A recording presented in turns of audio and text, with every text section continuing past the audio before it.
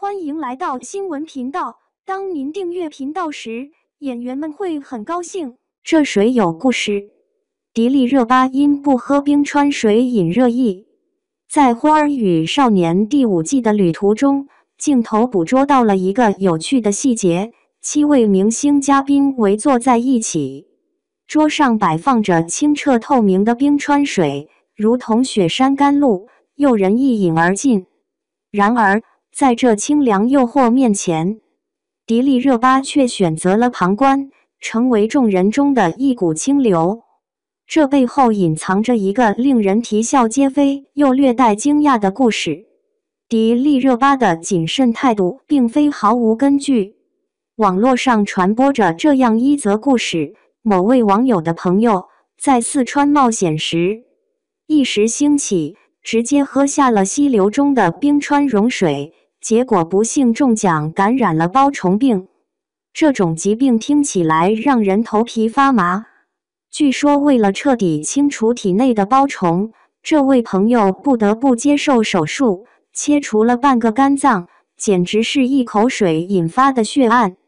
网友们纷纷感慨，这下子喝水都得先看生存手册了。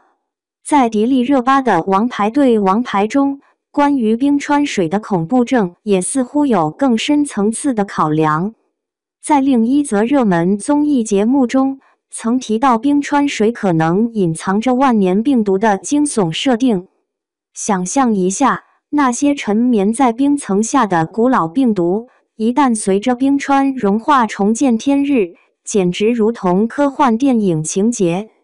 新疆之所以在包虫手术领域全国领先，甚至吸引外国医生前来进修，或许正是因为这些意外病例的积累，让当地的医疗技术得到了实战锤炼。网友们的评论更是脑洞大开，看来以后旅行的带上疫苗箱，以防万一遇到1000年之前的病毒大军。看到迪丽热巴的谨慎行为，与她同行的秦海璐、秦岚、辛芷蕾、王安宇、赵昭仪、胡先煦等北斗7行的姐妹们也纷纷表示要回去好好查查资料，毕竟在美丽的自然风光面前，健康才是首要的。有网友调侃说，这简直就是《花儿与少年》变身健康与安全知识竞赛的节奏啊！